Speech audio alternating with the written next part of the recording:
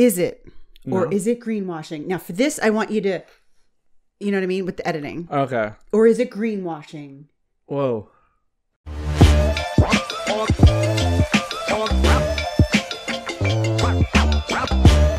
Hello and welcome back to the Croak and Crow podcast. I am Spencer Cardia. I am young McDonald. Not old McDonald. No. Is there a young McDonald? Well, how did he had? I thought he was a man without any kin, any next of kin. Well, he didn't hatch out of the farmer patch when he was young McDonald. Oh, so you were the same McDonald. Yeah. I thought that was a last name, a family name. And you were saying there's old McDonald, Papa McDonald. No, like old McDonald had a farm. Yeah. Young McDonald had the dreams of having a farm. Young McDonald had a dream. And this here is Frank, who is he's ready for vacation. He is. A little early. It's only Thursday. It's only Thursday, but he's like, what he's saying is it's June 9th. Yeah. It's time to go. It's time to vacay. Yeah. And so he's ready, wearing his floral shirt and his beautiful hat, which kind of looks like an afro from there. It might be my bad eyes, but I think it's your bad eyes because there's a definite. It looks line. like a bad eyes, but it might be. It also looks like Bob Ross if he went gray. How about that? I worry about your eyes when you say stuff like that. How you guys doing? It is a beautiful day to be alive. It's a good day to be passed away as well. I mean, if that's already happened, I wouldn't go out of my way to do it. I would okay. If it's already happened. Good start. You're in heaven. Listen, Miss Ramblin' Man. I know a Ramblin' Man. I got you a present. Oh, more presents? A present. Yeah, why not? Oh, okay, why not? I know you love presents. So what is that? What the heck is this? I don't know because you're very. I know he said ooh. You're very dietarily particular. So okay, Rind. It's the brand. Keep it real. Eat the peel. Cocoa melon. Cocoa melon, like the show. Is that what it's called? Cocoa melon. Skin on dried fruit. Crispy coconut, sweet watermelon. Let me tell you something. One, I'm not going to eat the coconut. Two. Okay, I wondered about the coconut in the store, but then I said, you make those almond joys. Yeah, I mean, like dried coconut is like a thing, but dried watermelon? I don't even know why I'm going out of my way to open this one. I think I can try it this time. I do think it's gluten-free. Well, I don't think anyone's trying it because I don't think I opened it correctly. I'll do it for you. Oh, pish posh. Use the pizza cutter. I'm an adult. Do you know why I gave you a watermelon, Spencer? Do you know why I gave you... Oh. Okay, it's okay. What happened? Like, how did I mess this up so bad? Do you know why I gave you ASMR. Do you know why I gave you a watermelon treat? Is because today Chipotle, for the first time ever, announced a seasonal beverage. You're going to break your teeth, so just stop. We'll do it another time. Oh wait, I have something. A seasonal beverage, and the flavor is watermelon limeade. You can imagine what it's going to taste like: watermelon and lime. Yummy. Chipotle's having that? Chipotle. First time ever. It was announced today, June 9th. Spencer, stop digging into the table. Cut towards yourself, not away from yourself. Be a man. And it's only... pungent. It's only for a limited time, and it's in the U.S. and Canadian restaurants. Okay, this is going to be awful, and I'm going to tell you why. Oh, it's mixed together, or is that just watermelon? I think it's mixed together. I think the flavor is watermelon coconut. No, I think that's just watermelon because I can see coconut pieces. And there's their seeds. I'm going to tell you why this is disgusting. Absolute trauma. It's not disgusting. Rind. Get it at CVS. I'm going to tell you why it's disgusting. You tore it to shreds, but it tells you it's vegan and friendly and sulfite and free. I'm going to tell you why this is disgusting. It was gently dried, not aggressively dried. I'm going to tell you why this is disgusting. Why is it disgusting? Because I'm the biggest watermelon fan. Yeah. And I've let watermelon sit out. Yeah, and it dries out just like that. It literally... Can you bring that close? It literally looks like old pizza. Like this, a slice of. What do you got? You don't like dried fruit. Neither do I. Okay. It's not that bad. It gives raisin vibes. It's very hard. But I just can't help to getting away from the fact that like it definitely gives raisin vibes, and I don't like raisins. I like raisins, but I don't like this. No, it definitely gives off like the vibe of like I had watermelon here. It tastes like rind for real. And no one eats the rind ever. I don't think you're supposed to. It's kind of growing on me. It's not on me. Like, I literally feel a little bit upset about it. If I don't imagine the fact that like I'm not just peeling old nah, I don't like it. It's awful. It's absolutely awful. Who would eat that? I don't know, but everyone go to Rind Snacks on Instagram. Tell them we didn't like it. Ooh, it makes my blood run cold. It's absolutely awful. I usually am very kind to people, and I'm like, maybe it's for someone else. It's for no one. I'm trying to imagine like who's appealing to. Yikes! I'm trying to imagine who posed. Awful. How are you not taking a drink? Who posed that? Because I don't have one. Who posed that idea to their wife and said, "I'm gonna dehydrate watermelon. And it's gonna be a hit." Marion. Forget the wife. How about the bank? Who had the money? Who sold that for a loan? Oh my god, it's getting so much worse. I don't know how graphic or PG-14 I'm gonna get, but ew. So it's stuck in my teeth because you chew it like gum, but it's turning slimy. I know. Oh man. Okay, do you need a toothpick? Do you need to cut? Do you need... Yeah. All right. Did you hear me about Chipotle? What about it? That they have a drink? Yeah. Cherry limeade. Watermelon? Yeah, watermelon limeade. But they didn't make the drink. A company called Tractor. Oh, okay. Okay. They're on Instagram too. It's called something on Tractor. Drink Tractor on Instagram. Right now at Chipotle, if you ever go, you go. If you ever get you probably know lemonade or iced tea. Okay, it's the Tractor brand. He's an organic farmer who started just much like this, but hopefully better. See how it says like organic, no preservatives. Yeah. It's these drinks, right? So Chipotle said, let's put this out for the summer, first time ever, and also let's give 5% of the profits to go to farm causes. Oh, awesome! Is it? Or is it greenwashing? Now, for this, I want you to, you know what I mean, with the editing. Okay. Or is it greenwashing? Whoa. Okay. Because, so go on YouTube. Usually I don't. I mean, I always go on YouTube, but I don't usually follow links. I went on YouTube, and I found, so Chipotle has like, they call it a short film. It's literally 2 minutes. It's a commercial. Yeah. It's a commercial, right? And it's you know Casey Musgraves? Yeah. Okay, she's singing in it. And it's called A Future Begins. And it's really cute graphics. You know when they have the little felt shaped people? And it's like the little pigs and the little cows. So it's because Chipotle, it's a commercial, it's an ad, it's a promotion for the young farmers, Young Farmers Alliance in America, that they want to do. There's a farm bill next year, and they want to get like billions of dollars to give these young farmers probably millions of acres. It's all this promotional, right? Yeah. You can go watch the video. You can sign the petition, ... right? Do your part. And it sounds great. And it sounds wonderful. Yeah, 2.5 billion for 1 million acres for young farmers. But this is what I dove a little deeper. That's why I found out it's greenwashing, because Carhartt, you know Carhartt? Yeah. The clothing. Yeah. Working man's clothing. And farmer. Just they're the hardest workers I know. Farmers clothing. They paired up with Chipotle when this whole thing came out. Okay. So the drink came out today, but this farmer thing was here since last fall. Chipotle has been under fire because in Chipotle's push to say we're organic, our cows come home with us at night, you know, like we are so kind, and what the farmers didn't like was they were painting a picture of the scary farms with all the poison and get out of here, pig. Right. And so they were like, la la la, you just want farms that have like a few things so they can talk to them, and you know. And so all of these farmers in America are like, we are not mean, we are not toxic. What they are is big and bold and can say, this is how much things are going to cost. And it's Chipotle going in and saying, how about We'll pat the young farmers on the head.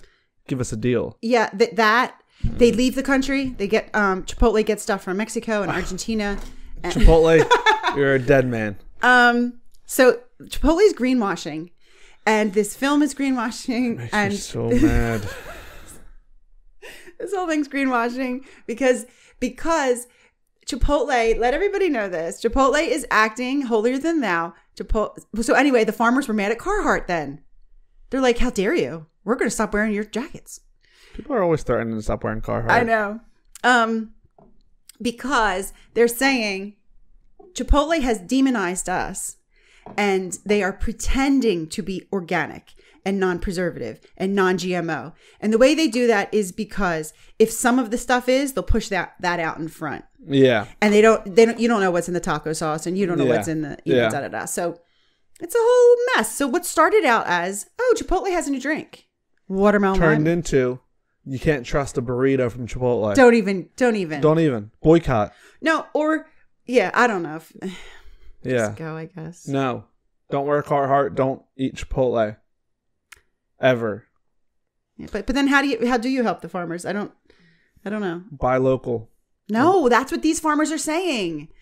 Buy big business? It's not big. Like, well, two sides to every story. What if the big farmers are bad? Well, they have reason to stretch the truth. Who can you trust? No one. You can't trust that. That's the problem. The whole point of this is don't trust anyone. If you want vegetables, grow it in your backyard. If you don't have a backyard, sorry. All right. So this is what I'm going to say. You can't live life without trusting anyone. We talked about the other day, remember? We have to trust that the ceiling won't fall on us.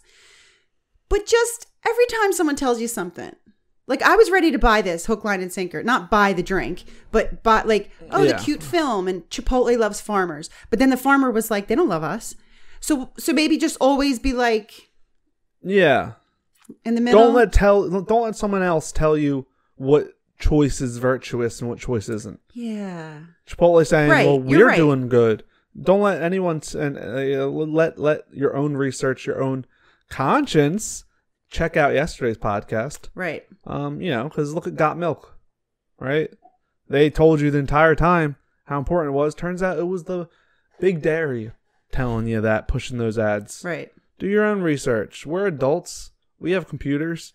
Believe me, children can do it too. What? Children are great little researchers. That's true. They have computers. They do? They grew up on it. It's National Sex Day. National Sex Day. It's also Johnny Depp's birthday.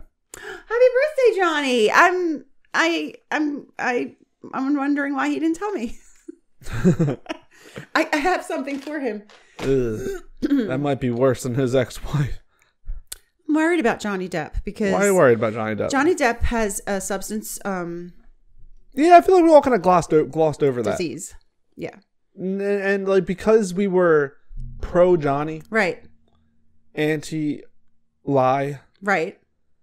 We were not demonizing him for the substances that he was using. We wouldn't demonize him. We should never demonize him. Right. But because we're like, okay, that's not the point right now. That's not the point right now. Right. Now that it's all over, it's like if he had just came out on his like, hey guys, just so you know, I'm doing a low ton of drugs on the daily to keep myself level headed. Right. You'd be like, I'm concerned for you. Exactly. And I hope that's exactly what I was thinking. Yeah. I just saw a picture of Page 6, New York, that New York paper, and his two bodyguards were he's a smaller guy than they are, so they were supporting his walking out of this place. And so obviously we know he's struggled with substance use for decades. Yeah, a long time. When he was sitting there for 6 weeks, going through this trial, and they just say like all these words, cocaine, alcohol, this wine and gin and all the ones, MDMA, whatever. I thought a regular person, an average Joe, that would be very, very bad for them to be subjected to hearing that, remembering that. Oh, is he trying to get clean? He stops all the time because he would be dead. He's 58. Yeah. And he goes very hard. So he would be dead by now if he didn't have these periods where he stops and he tries and he, he goes to his private island and gets, detoxed. And so supposedly at this time, yes, he had stopped. But I just thought that can't be good. Then, of course, the celebration. Well, yeah, the stress during, and then the celebration after. I can't imagine that he was like, let's all cheers with water. So I thought this is not over for him in that, because like you said, that the trial's over and yes, you were vindicated, but what about this that has never been addressed? And everything came out in that trial, super personal stuff, and that didn't. Yeah. That he had found a way to get over it, which you usually can't find a way to get over it. But Johnny, get the watermelon limeade for your birthday today. Don't spike it. Just don't actually have any of your recommendations. Cherry limeade, it's greenwashing. This is just terrible. I'm sorry. Maybe just, I don't know, relax. All right, then I have a fun fact for you. Okay. Seals and sea lions don't drink water ever. Let me process that for a second. You like walruses. Wait, I'm not surprised. You're not surprised? No. Okay. They're in the sea. What water are they going to drink? I don't know. They're not drinking salt water. Nobody drinks salt water. Right. So what would they have drank? Yeah, you're right. They get their hydration from the fish. Yeah, that makes sense. Yeah, I'll allow it. Gosh. And I think that's all I have. So I just don't know what else to tell you. I'll tell you what else you're telling me. It is Thursday, guys. The best day of the week. On Thursday, we have a little segment that we've been doing for what feels like a decade. And that is Walk Through Thursday. Roll the intro, please. Welcome back. Hope you're having fun, 'cause Walk Through Wednesday just begun. What's going on, guys? It is Walk Through Thursday. A very special day. Yeah. Very special. Do you know the place called Murcia? No. What is it? I don't know. I think it's in Spain. Oh, maybe. I know a lot of places in Spain. I think it has a big statue. Okay. It's what's it? Autonomous? Autonomous? Whatever. What does it do? It's National Murcia Day, which means nothing to me, but it just stuck in my eye because I thought it was Murcia Day. Like Murcia. Oh, Marissa. Oh. Murcia. Oh, the Murcia. Murcia. It is Walk Through Thursday, and what we do is we open up the Bible. Once the Bible is open, we pick a Bible verse, which, by the way, we have started the Instagram polls once again. We had a Bible bracket pitting books against each other using individual verses. Well, it came to an end. Psalms 1. I chose Psalms from the beginning. We had so much fun doing that we are doing it with strictly the New Testament books. So for all of you New Testament fans, this one's for you. Follow us at Croak and Crow. On Walk Through Thursday, we pick a verse and we walk through it slowly and surely. We're sure-footed walking through it like a tightrope. And yeah, that's a good way to put it. The entire Bible is great, but sometimes it's nice to find value in individual verses. You never know what you might uncover whilst doing so. So without further ado, we're just going to get into it. Yeah. What are we reading today? Okay, so in honor of National Sex Day. National Sex Day. We're reading 1 Corinthians 7. Okay. 1 Corinthians 7 talks about sex. Nice. In the Bible. In the Bible. And you thought the Bible wasn't fun. Come on. And it's who was his name? Paul responding to the Corinthians, and he starts 1 Corinthians 7 by saying, "Now I will answer the questions that you asked me in your letter." So the Corinthians had asked Paul about sex questions, not specifically, but mostly like, does a husband have to have sex with his wife? I guess if he doesn't want to, does she have to have sex with him if he doesn't want to? So like that. Also, do you have to get married? Do you have to stay married? And so forth. That is what 1 Corinthians 7 is about, just to let you know that part. Okay. And so that's the whole entire chapter, which we're not going to read because it's only Walk Through Thursday. So we're going to read verses 32, 33, and just the beginning of 34. Okay. Because so much of 7 is good, but that's not Walk Through Thursday. Yeah. So, here. Also, I'm falling in love with the contemporary English version. I see. You know what? Not many people do, because every time I try to find a little cute little image of it, it's not there. Yeah. And then I have to just like copy and paste it from Bible Gateway. I know. So I like the contemporary English version, which is what I gave you. So 1 Corinthians 7, 32, 33, 34. And a little bit of 34. And I also have to tell you something else that I did to it. You're telling me a lot of things. You changed the words? I did. Things in parentheses. I put person or they instead of man, woman, ... If you read the whole chapter of 1 Corinthians 7, they might as well have said person, man or woman, because it gives like the same, basically the same advice to men and women. Men don't have to get married if they don't want. Women don't have to get married if they don't want. You know what I'm saying? So I just put people and they. So I did not change the Bible. Okay. I just made it easier. Well, yeah, so that's the Verona version, the VV. I want all of you to be free from worry. An unmarried person worries about how to please the Lord, but a married person has more worries. They must worry about the things of this world because they want to please their spouse. So they are pulled in two directions. Yep, that's it, right? Yeah. I had mentioned this to somebody not that long ago, and I said, Paul actually advises you not to get married, and this person But is this the direct him advising them not to get married? Isn't there something else that says... Well, it could, like, that's what I'm saying. Where does it say don't get married? The whole chapter he's saying. If I just picked one verse, it wasn't enough. So, like, that was better to look... Okay, well, because once again, I it's fine. Okay. I'm okay. Okay. But I don't think this is saying don't get married, like you might have stated earlier. I think it's saying don't worry if you're not married. All throughout the chapter, he keeps saying, don't worry if you're not getting married, just exactly what you just said. But he also says, but in my opinion, it's better if you are not. But I never saw that. So in the beginning of, this 1 Corinthians 7, that's where the infamous thing says, you should not have sexual immorality, but if you do, have it with your wife. Basically saying, like, if you're going to be out there looking for women, get married, Right. And that causes a lot of confusion with people. And then this verse that we are reading, talks about you have more worries when you're married because you can't focus solely on God.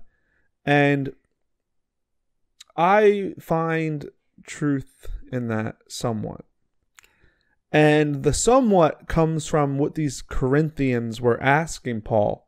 And that was all of the literal things about marriage. Like, well, can we do this? Well, when should we do this? Right. Or widow, And I think sometimes we feel like we need to get married, or it's a part of life. It's a stepping stone of life. And, oh, well, I need to. Yeah. And it's like they always say that now I'm complete. Yeah. And I think the same way I talk about other religious practices, with this, I think, same as other things, if you do it wrong, it defeats the purpose of what you were doing it for. Mm-hmm. I think marriage is a great thing. And I'll say the same thing about kids. I don't think everyone needs to have kids. I don't think there's any reason to have kids, but you can. And from a spiritual point of view, if you are married or have kids for the wrong reasons, you are being pulled two different directions. Where I think the benefit of marriage and kids should be, if you have a relationship with God, sometimes for people, the first time in their life that they have a glimpse of what it means to love unconditionally, right, outside of themselves. Right. A lot of people, it happens with kids without them realizing. And they're like, and then I saw it, and then I was like, I'm ready to die for this thing. Right. And the same thing with marriage. It's a beautiful thing. I don't know why I'm doing air quotes. It's a beautiful thing, and like people ask, like, oh, well, why is marriage, even a religious thing? Why? It's just a document. Right. So the point of it being religious is the idea that on earth you are loving unconditionally, selflessly, outside of oneself. Right. Which is, in essence, a exact parallel of, not exactly, a parallel to God's love for us. Right, because we say it all the time that if you know nothing else, love will let you know what it's about. Yes. Yeah. And so I think what this is saying is like, that's hard, and that can be done wrong. And now you have two different, like, you can live a very loving life and have this love relationship, this unconditional love relationship between you and God that can never mess up, because God's doing all of the heavy lifting on being unconditional, being there for you no matter what. And so if you are just systematically getting married with someone and, I don't really care. And I think that's why they bring up divorce. Like, I'm not anti-divorce at all, but in this, it's like saying, I think it's like a spiritual marriage isn't meant. There's a lot of earthly marriage. All marriage is earthly marriage. Right, yeah. And it's like, it's not perfect. And so you'll have a lot more to worry about getting married. And that shouldn't, and so personally, I guess walking away from it is, I don't think that should be the goal. I think it's a beautiful thing. You don't think what should be the goal? Marriage or kids. Oh, just marriage itself. Okay. Yeah, I thought you meant a goal in marriage. You're saying marriage. Right. Marriage should be, and I would say, yeah, like, don't worry if you're not married at 30. If you're like, yeah, I think life is about love, right? I can't say that enough, and we can live a very loving life no matter what. And I think the best marriages come when you have that relationship with God, or just with love, because love is God. God is love, right? And then you find someone to mirror that unconditional love with, rather than searching for someone and then trying to say, I love you unconditionally. Right. Because then what are they asking? They're asking all the conditions. What if? That's like, okay, God will always love you. Well, what if I do this? What if I do this? What if I do this? It's like, you're asking all things that defeat the purpose of unconditionalness. Sure. And so it's a hard thing. Well, yeah, it's surprising to see a Bible book or Bible chapter that is so realistic. Yeah. It's so realistic. It's saying the reality of life, that it is hard. You know, when people say, I want to start a business, I want to have a bakery. And it's like a mentor will tell you, okay, but it's really hard. It could be really rewarding, but it's also going to be really hard. Yeah. And this is saying, you will be pulled in different directions. You will not be able to focus all your attention or have your peace. I think it might be the last line. He says, I want you to have peace. Yeah. That's why I'm telling you not to. Not because I want you to be lonely. Not because I don't think you should share your life with somebody. But even in the best circumstance, the best relationship, any kind of relationship, it's not as peaceful as the opposite, because you're dealing with somebody else. So it's super realistic. Yeah. And also, we are always hailing the married people. We're always celebrating the people who found someone to share their life with or be loved. And so I feel that's why unmarried people may feel more down about themselves. Yeah. And this letter to the Corinthians is telling people that you actually are getting a bonus gift if you're single. And he's like, oh, well, that's mean to the married people. Well, isn't it mean to the single people when you say it the opposite way? Yeah. So if you're talking to the single people and you say you're actually getting a bonus gift, like you now have more time, more energy, more everything to devote to God than you would if you also had to work in cooperation with somebody else. The way I see it is kind of like this, where it's like more worries. Like, anyone can get married, right? Yeah. Physically. You can get married. Even in the Bible days, I'm guessing you didn't even have to worry about dating. The husband showed up at the door. Yeah, anyone can get married. And so I think it's always hard in the Bible is to like not say it's a good thing, not say it's a bad thing, but it is an additional thing. Like you're adding more work, you're adding a harder life that, if done correctly, it can be more rewarding. Yes. If done incorrectly, can take away from your spiritual journey. Right. Right. Like, so it's like, it's risky. It's risky. It's like with anything. Right. I'm taking more of a workload, or I'm going to put more time in, or I'm going to get a second business along with my first. Right. And it's like, Well, yeah, if you do it right and you give it your all, and then you can end up way ahead. Right. If you start messing up on the second business, your main business will also fail. Right. And so it's saying, don't worry if you have one business. If you feel like you're ready to expand and start another thing through love, right? You already have this love and you want to start that love. Great. You just need to be willing to understand it's going to be a lot more work. Right. It's going to add worry, but it can be more rewarding. Right. That's our time, guys. Hope you enjoyed it. If you're married, awesome. You're killing it. 2 businesses. That's awesome. If you're not married, hey, warrior free life. It's summer. It's hot boy summer. We'll be back tomorrow for Dr. Seuss Friday. Until then, peace.